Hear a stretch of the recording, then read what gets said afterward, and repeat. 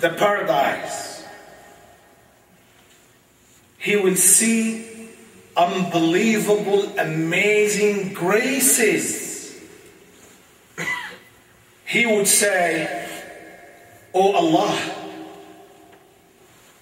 for whom this? For which prophet? For which martyr shaheed? For which wali, righteous person?" The Almighty Allah would say, "It's for anybody has its price." Then the oppressor, the zalim, would say, "And who have the price for this, O Lord?" The Lord would say, "You have the price." Then, I'm sorry, actually, the oppressed person, not the oppressor, I'm very sorry. All of this conversation between the Almighty Allah with al-mazloom, not al-zalim. It was my mistake. Al-mazloom, the oppressed person, the person who have the right against the other person. Then Allah subhanahu wa ta'ala would say, "You own the price." He would ask, "What is the price, O Lord?" Allah would say, "To forgive, and ta'fuwa an akhik."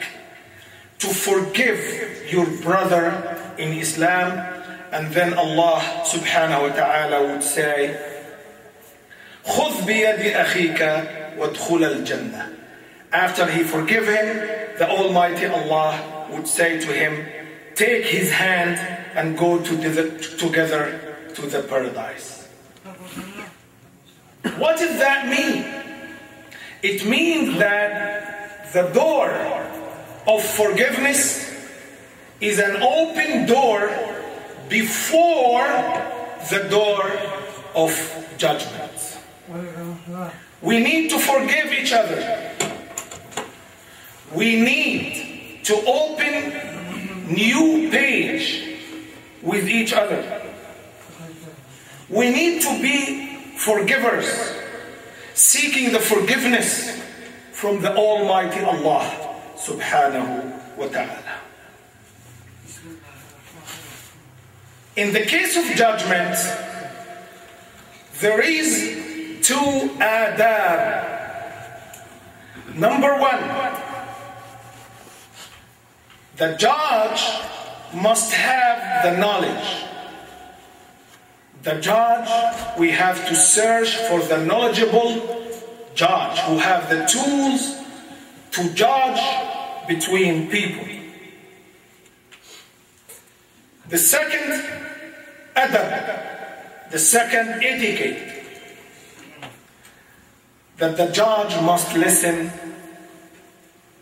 to both parties. It's not enough for each party to say, "I asked people of knowledge, I asked such and such scholar and he said such and such." That's not enough. If he is really scholar, he must bring both parties and remind them for the forgiveness and educate them that no lies, no sneaky ways, no betrayal. And then he listened to both parties, and then he used the tools that he has, the knowledge that Allah provides him with, to judge between both parties. Look at the Prophet Muhammad sallallahu alayhi wasallam. When two individuals came to the Prophet to judge between them, they have some allegations in business. the Prophet ﷺ sat between them and he said, realize that I am a human being. أحكم بنحو مما أسمع. I make the judgment according to what I hear from both of you. فلعل أحدكما أن يكون ألحن في حجته من الآخر. One of you, he might be having good words, good lies, good way of approaching his virgin. You have to realize from now, before I make my judgment,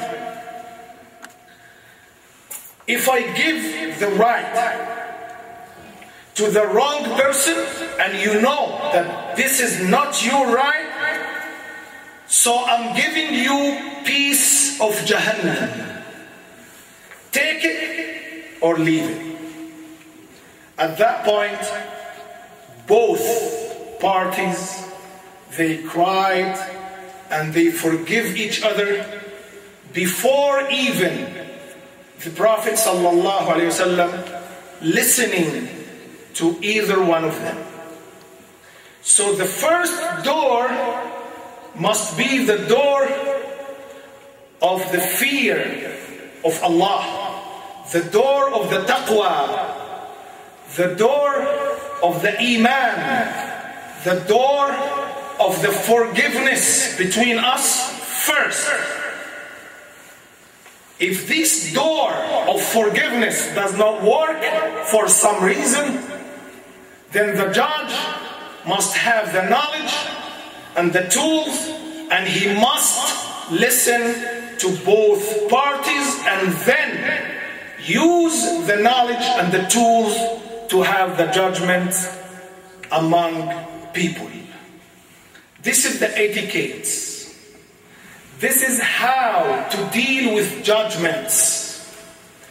That's how to deal with elegance among Muslim community. I hope